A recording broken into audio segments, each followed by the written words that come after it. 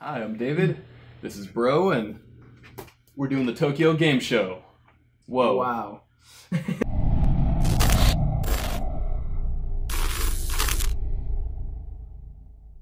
So, the Tokyo Game Show. Bro. Did you watch it? Yep. Yeah. The whole movie. Right. Mhm. So this isn't a movie review. We're reviewing the Tokyo Game Show, and if you don't know what that is, neither do I. Well, I know It's a huge game, or it's a huge game show. It's a huge game show. It's a huge show showcasing all the upcoming games for the next year. It takes place in Tokyo. Yeah. So it's a lot of like the more like I guess not like less mainstream, but a lot of the big Japanese game companies. This is kind of where they showcase all of their games. Yeah, and so we're just gonna go over our topics, what our favorites are, and we're gonna start out with An honorable mention. Yeah. We're not gonna get right So into we're gonna do our top three, but first we'll start off with an honorable mention, and that is Death Stranding. Yeah, kidding. Yeah, Death Stranding. Man. Okay, so the game where Hideo Kojima actually just gets to do whatever the fuck he wants to do, basically. Yeah. Him and Norman Reedus just It's him and Norman Reedus locked just in on a room mission. for hours, and they're just thinking how they can put fetuses On in more different- people. on more people's Yeah, bodies. that's a big problem. Not enough fetuses on people, so he's. See, I really don't know about this game. Yeah. A lot of people are really looking forward to this, Mhm. just because of I think who's behind this project or Yeah. who's involved with the project. And I love Metal Gear Solid. Mhm. Kojima, I think, was Metal Gear Solid. I think Yeah, after of course, he he left, was the heart. yeah, after he left, there's something missing, obviously, with their last. It's not my Metal Yeah, Gear Solid, Yeah, you know, as after soon he as left. he left, they literally made an online multiplayer game. Yeah, so dumb. But so I'm excited to see what he does. But it just seems like, is it gonna be too weird? Looks like it might be too weird. And see, I don't know. This is where I think I probably will disagree with you. I'm excited to see how weird it gets. Because I know it's going to be fucked up. And it's going to be... I want to see with him, with no restrictions, just what his imagination can do. Yeah. I'm curious. I hope I'm wrong. I want to play this game and be shocked, which I think is good for my expectations to be as low as they are right now, just because when I play the game, hopefully it pleasantly surprises me. Because PT, Silent Hills, I loved that. Yeah. And now that they straight that's up a really just... big reason why I think a lot of people are excited, because we got PT and we got one fucking hallway, and it was better than most horror games. I honestly that don't came out. know why Kojima didn't just make the same exact game, call it something else. Yeah, just Like- great thing. I mean, he probably would have got sued, but Maybe, but you just don't have to use Silent Hill. yeah. Call it a different place. Mhm. And just... Noisy Mountain. Exactly. the noisy mountain. What is And it from Lord of the Rings? The Misty Mountains. Oh, the Misty Mountains, yeah. But I don't know. I was really looking forward to that game, and when it died, I was sad. I think that's the metaphor. Yeah. His baby died. It was a fetus. Oh shit! It was a fetus. Mind He has blown. these fetus being carried by Norman Reedus, and Why do you keep rhyming? Whoa. Mm. I don't know. I hope this game is good, but for right now, I'm not sold. I know many people are. Let us know what you think, though. Yeah, I'm really curious. But okay, now we're gonna take a quick break for a moment from our sponsor. Our sponsor? Yeah, we got a We- sponsor. We don't have enough viewers to have sponsors. Do we? Uh-huh. Hi, I'm Steve. And is your house infested with chihuahuas? Well, I know mine is. Just give us a call, 1-800-CHIHUAHUA. All you gotta do is just put him outside. Simple as that. Well, Okay, so coming in at number 3, we have Devil May Cry 5. whoa. I'm fucking stoked. I am I really am so excited. No Ever more since- emo Dante. No. I didn't mind Emo Dante too Neither much, did but it's still not the same as real Emo Dante. Yeah. Original. Not my And now he's got a beard. He's Yeah. Logan Dante. Yeah. He's old Logan man, Joel Dante. Old man Dante. Yeah. And he's gonna have Wolverine Club. No, he's not. See, but this is my problem with this game. It's not really a problem with the game, but I think it's a missed opportunity for a split-screen Devil May Cry game. I've wanted this for so long. I've wanted a split-screen, single-player game that's and not A Way Out, or I think it was called something like that. A Way Out, the one with the two brothers who are in prison that try to escape. I don't know if they're brothers, but that game looked fun, but it's not what I'm looking for. I want not a gimmicky like, oh, I need to press lever A and then he moves down a tunnel and press lever fucking B down. No, none of that bullshit. Just I want a side by side, hella demons fucking fighting you, and then two guys with a sword back to back, just fucking. I always thought if they did any sort of crossover, if they had Kratos with Dante, with Sora, there you go. If they had all three of them, the greatest triple threat. Exactly. I just want a game you can split screen it up. Is that too much to ask? Like couch co-op, split screen this game. You've got like, what is it, Nero? Is that his name? Yeah, Nero and Dante. It's He's like they're both Virgil's son. Yeah. Why don't they just split screen it up? Not to mention they have Trish, and then they have a few other characters. They have pretty much all the characters from all the previous Devil May Cry games. So they just pretend that the remake didn't happen, but it's fine. Yeah, which I'm fine with. We could pretend. Yeah. But the gameplay looks great. Yeah. I mean, the sound. Watching the first 15 minutes, I mean, it looks great. I mean, Devil May Cry always kicks ass when it comes to gameplay. This looks no different.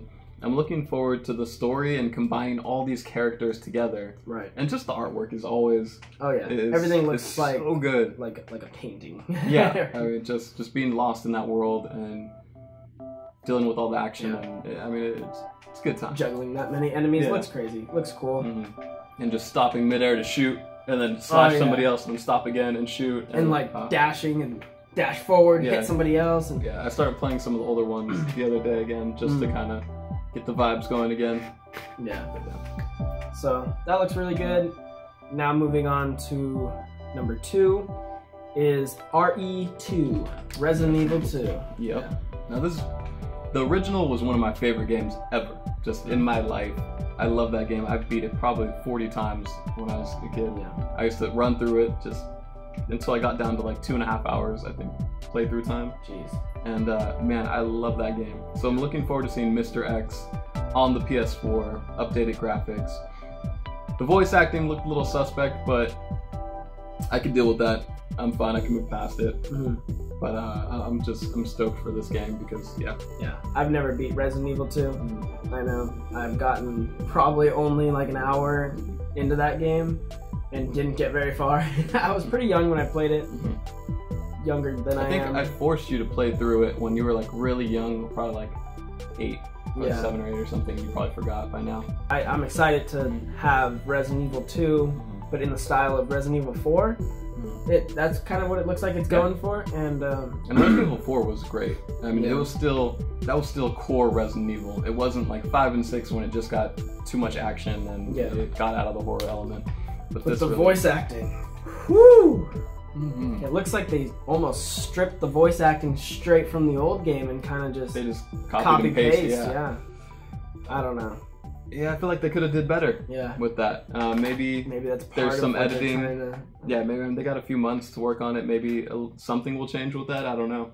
Maybe. But the game will still be at great. Its core what it is. Yeah. As long as they don't fucking. I mean, if they just keep the same story and everything, like I'll be excited just to see Ada and Sherry and everybody. And, So coming in at number 1, we have Kingdom Hearts 3. Yeah. I like this game a little bit. Yeah. Now, as long as it comes out, I will be happy. Yeah. I think you're probably part of the younger fan base, you know, who's really got to grow up with it. Whereas I got to play it as a teenager for the first time, and then after 2 came out, I was a senior in high school. 2 came out, and then I was eagerly awaiting 3. And that was like 10 years ago. It's about 13 now. 13 years. Yeah, it's about 13 years since Kingdom Hearts 2 initially released. We've had a whole bunch of, other stories, installments, but about 13 years since the second game. I've played all of the side So I don't even want to call them side stories Yeah, I because mean, they're all canon. They're all canon. Yeah, and they all of them join are, together. Yeah. It's all part of the same timeline, no matter they're how almost confusing. all necessary, which is crazy because there's about like 8 games or so now. You know, Dunkey has a great chart he put up on Twitter to kind of show you where everything goes and how it belongs. And he made a great video too. Yeah, so I watched this video. The real villain. The real villain. Yeah, we know who that is. But yeah, it was goofy actually. Oh, yeah. Pumbaa, he was a little he was just throwing. Oh, he was just throwing it. Yeah, the very end. He just said it. But this game, I'm overly passionate about. I'll probably do. We could probably do a whole ass video on this whole thing. What I think about the series, all that. I'll review. Yeah, I think we'll come out with something like that right before the game comes out, I think. But yeah, we both love this series, and of course, we're looking forward to it. And the Big Hero 6 thing, I mean, that's another cool world we get to explore. Yeah, and what they showed in TGS is crazy. They showed so much in this trailer that I didn't think that they would show. I mean, they showed Roxas the very end of the trailer. He's like just chilling with the Keyblade.